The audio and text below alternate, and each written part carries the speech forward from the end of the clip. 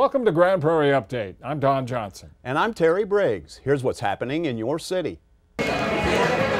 Serving the community has come to mean something very special for members of the Grand Prairie Police Department and its police academy at a unique annual event. It's called Tip a Cop, where officers volunteer to become servers and get to mingle with citizens in a casual setting. It happens every July at Texas Roadhouse restaurants all over the state, where for one night, law enforcement officers are allowed to accept tips on behalf of the event's beneficiaries. Here you go. Thank you so much. You're welcome. Texas Special Olympics. We love reinforcing and helping our police department because they support us, and that's the important thing, is to be able to have the support for our athletes so that they can continue to strive and excel and be a part of society and do the things that they love to do, which is sports.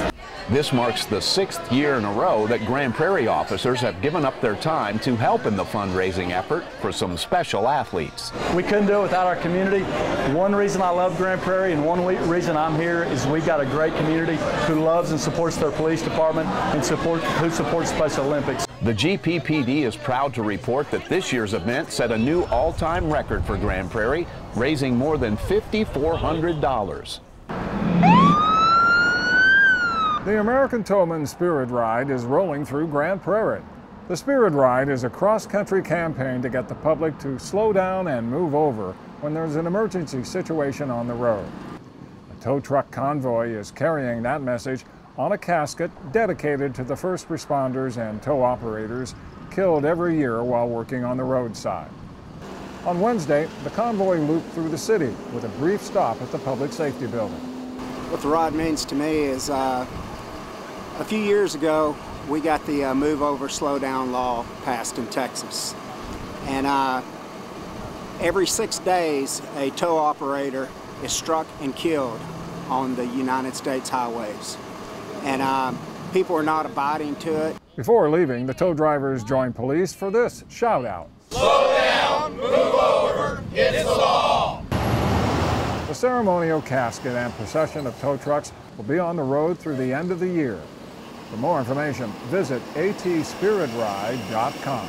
Live my friend in Grand Prairie, back the blue. Woo! Mayor Ron Jensen led the way once again as his popular cycling series hit the trails at Lloyd Park on Joe Pool Lake.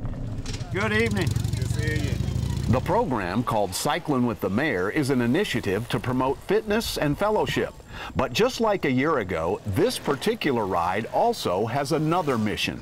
7-7 happened. Backing the blue. And while city staff handed out special t-shirts with that exact message, Jensen reminded everyone of the events in downtown Dallas last July and the city's ongoing campaign to show support for law enforcement. The ambush happened 7-7, and we had a huge turnout in a week's time for it last year, and we told everybody we're going to, as long as I'm mayor, we're doing this every July to support and back our blue.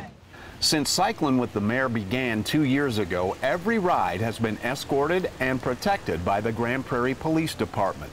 However, for this special ride, there was an added police presence that joined not one, but 2 mayors and the biggest group of riders in its history. When you have events like this, you see what the community does. They come out, they take time, they talk to the officers, the kids love it, and the families come out. This is a family event, and they do come out, and they love the department, they love what the department does. I'm so happy that the mayor invited me out, and look forward to joining up with him on other rides, and look forward to make it even bigger and better and get our police involved in Back the Blue in both of our cities. The next Cyclin' with the Mayor ride will be on Thursday, August 17th at Lone Star Park in Grand Prairie. For more information, go to gptx.org/getfitgp or grandfundgp.com. Grand Prairie and Irving are lighting up a new joint fire training facility. The main feature of the training complex is a 5-story, state-of-the-art burn tower with rooms that simulate residential and commercial fire conditions, including high-rise situations. There are also indoor and outdoor classrooms, as well as several training simulators. Ready? 1, 2, 3. During a ribbon-cutting ceremony, officials talked about the benefits for both cities by teaming up to build the training center. Irving has a little bit of advantage being in their backyard. But even from South Grand Prairie by the lake, it took us only 19 minutes to get here. So this is great for Grand Prairie as well as Irving. What we're here to do is train our first responders to respond on muscle memory and think their way through it with muscle memory to eliminate the fear factor. And that's what training is all about, and that's why it's so important for both cities to have this training facility. Thanks to the two chiefs who came together and said, you know, we need a facility, you need a facility, let's work something out. And today this is what we have, is known as let's work something out. Folks, 7 million strong, the DFW area, 7 million in Irving and Grand Prairie are right smack in the middle of it. So we're going to both be growing and having needs, and we're going to have to work together. Grand Prairie and Irving split the cost of the $4 million facility and will share the day-to-day expenses of running it. Overgrown tree limbs are causing headaches in some parts of Grand Prairie. The low-hanging limbs put lives in danger by delaying first responders, and they can damage emergency vehicles.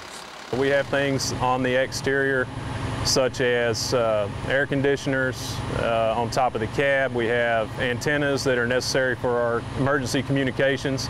There's emergency lighting, scene lighting that's mounted to the cab that can be damaged by tree limbs. City code requires trees, shrubs, etc. be trimmed to 14 feet above the ground, just a few inches higher than this fire engine. The city will warn a property owner about a violation and give them 10 days to take care of it. If the limbs aren't trimmed by then, the city can issue a citation to the property owner. If they still don't take care of the problem, the city can use a contractor to cut back the trees and bill the property owner. Now, not only though you're looking at the citation that can be in the range of $200 to $300, but also the work performed can be also in that same range of $250. So you're looking at a pretty hefty bill for not trimming your trees each time that the city has to come out and perform that work. Officials say school buses, garbage trucks, and other public service vehicles are also at risk from low limbs. For more information about tree regulations, visit gptx.org/code compliance. That's it for this edition of Grand Prairie Update. Hope you'll join us again next time.